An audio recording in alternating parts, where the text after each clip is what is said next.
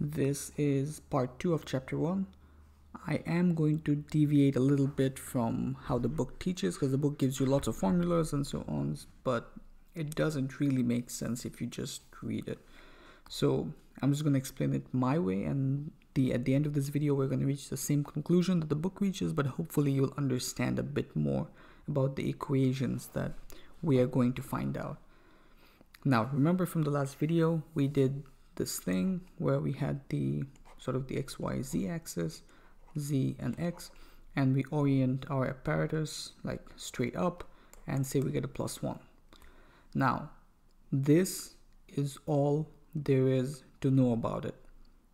What I mean is when we get a +1 at the positive Z axis, we say that the electron, this little red thing over here, we say that it is in the up state. Let's just call it up because it's facing up, right?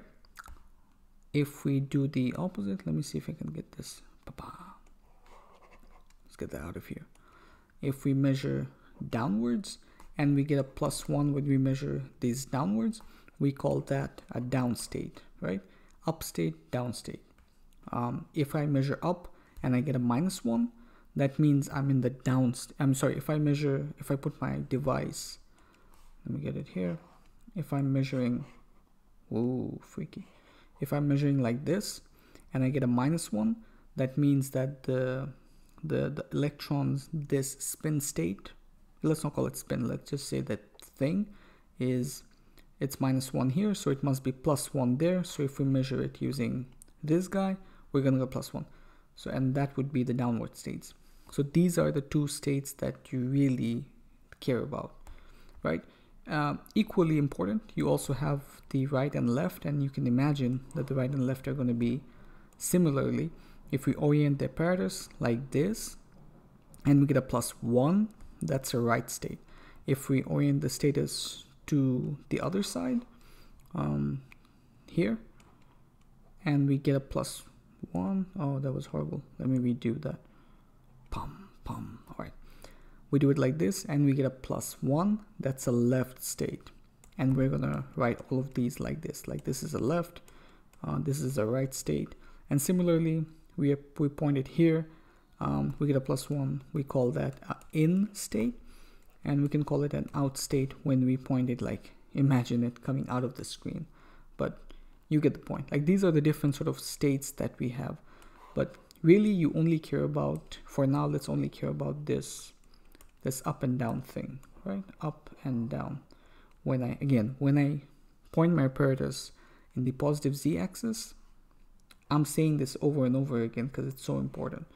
When I point it like this and I get a +1, I am in the up state. Like that's all there is to know about this electron, right? That is my state. And if I'm pointing downwards and I get a +1, right, I'm in the downward state, down state. If I'm in up state, I can't be in down state, I can't be in left, I can't be in right, I can't be in out, I can only be in the up state. All right, with that out of the way, let's talk a bit about what this thing, the thing that I just drew, the up state is. This is called a Ket vector, right? It's a vector. You know how you draw vectors, like the IJK vectors. It's, let's just say for all intents and purposes, it's a vector. You have a Ket vector, you also have similarly a Bra vector. Bra vector. And they can combine to make a Bra Ket. Right? And when this thing becomes 1, this operation, I'm going to show you what it actually does. 1, or it could be 0. Now, the Bra vector, the Ket vector essentially is like you can stack two things. Let's say A0, A1. That would be a representation of the Ket vector. The representation of a Bra vector for like U would be, it's a row vector with the complex conjugate. So these are complex numbers. A0 is a complex number, A1 is a complex number, and this is a column vector. That would be my up, and this would be down. So before you can select any pair of these are called the orthonormal bases, because the up and down, they are orthogonal. What that essentially means is if you get an up, right, there is zero probability of getting it down, because once you're in the up state, you're gonna be in the up state. If you measure the down state, if you try and measure the downwards component, you're still gonna find up. What I mean is once you measured Z and you got a +1, you can measure it the other way, you're gonna get a -1. That just means that you're still in the up state. So they're orthogonal in the sense that once you reach one of the states, you can never reach the other state. However, notice that UN, like right, is not orthogonal, because if you're in the U state, you can measure the right state and you will get some value. But these are used to calculate probabilities, which we will get into. But the most important thing to know is this idea of orthogonality, is that like up and down are orthogonal. Similarly, down and up would be orthogonal as well. Left and right is orthogonal, and so on and so on.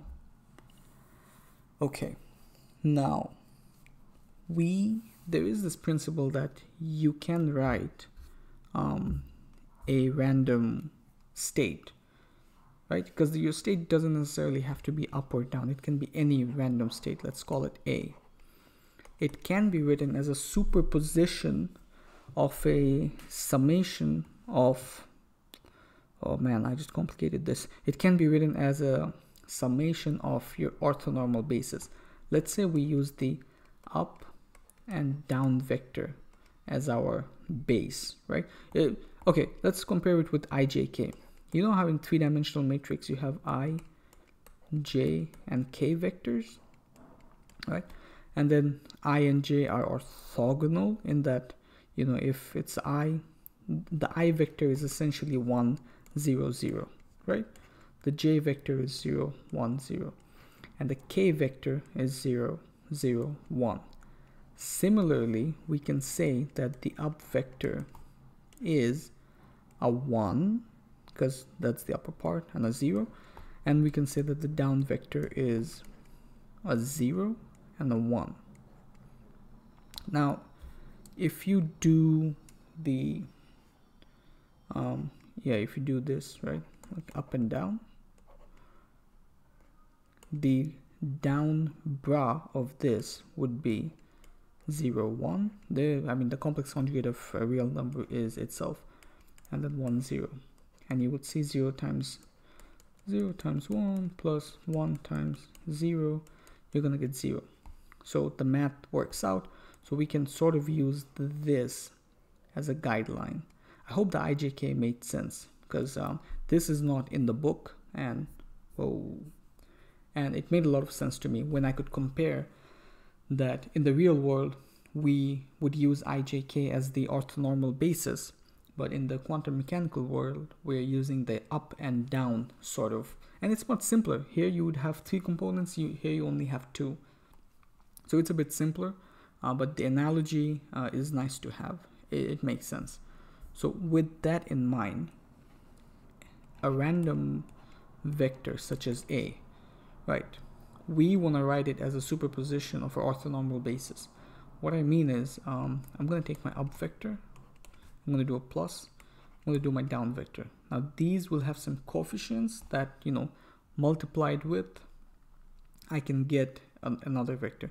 Again, extremely similar to the IJK example. Like if you think of how we write 3i plus 2k plus 1j, what that essentially boils down to is we can write it as like a 3, 2, 1, right? Similarly with the up and down concepts, we're gonna have let's just call it like a, I don't know how to write these things, 0 like A1. Okay, so these are some complex numbers that are the coefficients. In our case, if we think of writing the up vector, a0 is going to be 1 times up, a1 is going to be 0 times down, so which boils down to being up. And you can guess for D, this is going to be 0, this is going to be 1. That was just an example. But the fact that we can write it as such also means that, oh, that was a horrible summation. We're going to sum over our orthonormal bases, and let's call it I. This does not mean the in vector, it's just like U and D and A of I, and we're going to have the I vector. And let me just write it here that I is within this set of up and down. This is also one of the things that's kind of implied in the book, not really explained. So I hope this helps you understand. So this equation is exactly that equation, but just a bit condensed. Now, what we're going to do is multiply this A with, we're going to take the bracket of a J, and J is again like a basis vector. It's like a up or a down. Okay, let's say it's up or down, whatever it is. What that makes it is we still have the summation, right? We still have the A of I, but now everything has a J multiplied to it. Now notice that the J and this product is gonna be 1 when they're equal, right? Because up and up is gonna be 1. When it's different, it's gonna be 0, right? So when it's the same, it's up. When it's different, it's gonna be 0. So if we write that down, I have J. That's all that it comes down to. So when J is up, right, what's going to happen is the up and up is going to stay, so the AJ is going to stay, and the A, yeah, I'm trying to think of a good way to show this. Let's just actually use the up vector, right? We're expanding this thing, and we said that the summation, if we set it like AU plus AU multiplied by the J is up times up plus A down times up or down. So I is now down, down. Now this thing becomes 0. This thing is a 1. This thing is a 0. So that comes down to AU. And U and J are the same. So here you can see they're the same. So the equation basically boils down to, we can write that any vector can be written down as a sum over all the basis vectors, which there are 2 of them, of that basis vector, and we have that I and A product. This defines the state of a quantum mechanical system, and we're going to build on top of that. This is where the chapter ends, and we're going to keep building on top of that. But just to show again that this value was actually just this guy over here, right? This guy expanded out to be this guy. So that is our basic equations. Again, I is simply up, comma, down. So if we expand the state, let's expand it just for fun. So if we literally do the expansion of this, we're gonna have up, okay, up, the product with A, all right, summation, okay, the next thing is down, all right, down with A, right? This represents any vector. Like, instead of pointing it straight up, we can just point our device anywhere, and this equation is going to tell us the state of the vector. Now these guys are the important part, because this is going to be constant, right? This is like a constant in every equation, but these guys are the ones that change, and these guys are the one that will tell us what the probability is when we do certain actions. And that's what's going to be covered in the next chapter. I hope this made sense. If not, stick with it. Just see some equations. I promise it will make sense in the next episode if this did not make sense. Thanks a lot.